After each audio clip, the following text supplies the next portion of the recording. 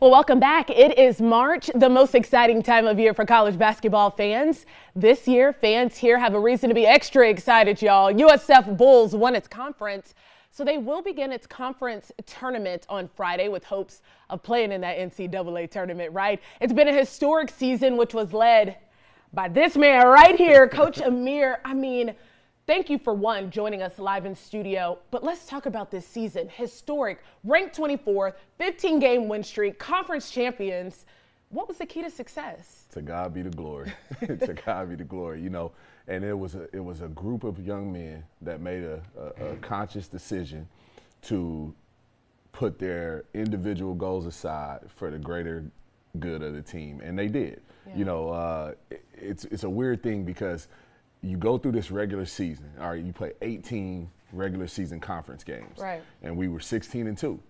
But the automatic bid goes to whoever wins the conference tournament. Now, we still have everything we want in front of us. Yeah. But, like, I personally think the bid should go to the regular season champion because it's harder to be consistent for 2 months than it is for 3 days, you know. Right. But this group of guys, man, they're phenomenal. They love each other, they care about each other, they tell each other the truth, and they give great edge. There we go. Right? Edge is the mantra in our program.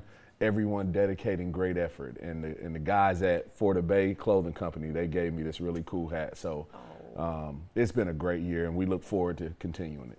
Listen, let me tell you, as a USF Bull, as a former student athlete at USF, I have seen what it looked like at a USF basketball game, and everybody was looking at each other just like this. Right. You had 3 sold-out games at the end of the season. Yes.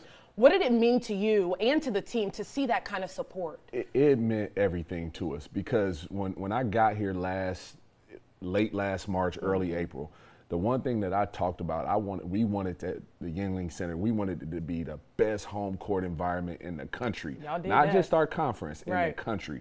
And we had to build towards that. Well, how do you do that? You got to get out in the community. Like, we had to go out in the community.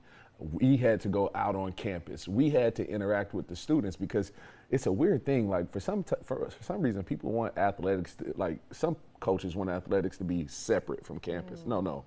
We want to be part of campus. We got a great campus, a great president, great support, great faculty, great staff, and a great student body. Yeah. And we want to be part of that, and we want them to be part of us, and we were able to create that. Yeah. I think what our community has seen is an incredible leader in you. Can you tell me what representation means to you and how that's reflected in your role as head coach? Representation means the world to me, and let me take it a step further. It's not just about me. I coach, but as I told you off air, I look at myself as a developer of men, right? Yeah. And I think one of the best things we've been able to do, we were able to hire Joy Williams on our staff as the chief of staff. You talk about representation. And Coach Joy, she's been a successful head coach at Murray State, at that other school up I-4. We won't say that name. We won't. Right? But she's been a successful head coach. But I wanted our young men to see a woman in a male environment and know that she can hold her own. She's smart, she's tough, she's tenacious, and probably the best coach on our staff, being honest. I learned a ton from her. So representation matters. And for me, I want our young men, our student athletes, to see what a good example of a man looks like every day, what a good husband looks like, what a good father looks like, and what a good leader looks like. And I pray I'm doing a good job in that area. You are doing a fantastic job. I've talked to a couple of your players, and they truly admire you. We're running out of time here, but I got to ask you. Yes. I know I asked you how you were doing. We ended the season with the loss, but it doesn't matter, right? So talk about what we're looking at ahead. We have the AAC tournament coming up, and then what does March Madness or the potential of that look like? Well, we have to go take care of business, right? Yeah. We go into it as the number 1 seed. We've earned that right. We'll play the winner of East Carolina and Tulsa on Friday. Okay. 2 teams that we beat already, and then we lost our last game to Tulsa. But it's not what happens. It's how we respond. That's what we talk about as coaches every day with our guys. So we get an opportunity to respond. We've had a ton of success, right? 15-game win streak.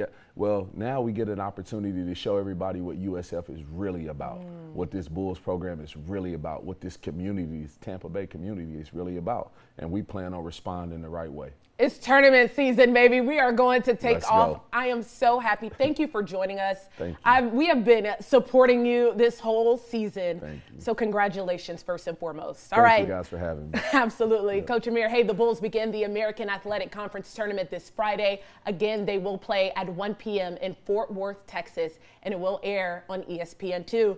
Lee, we're wishing them all the best. Go Bulls, man.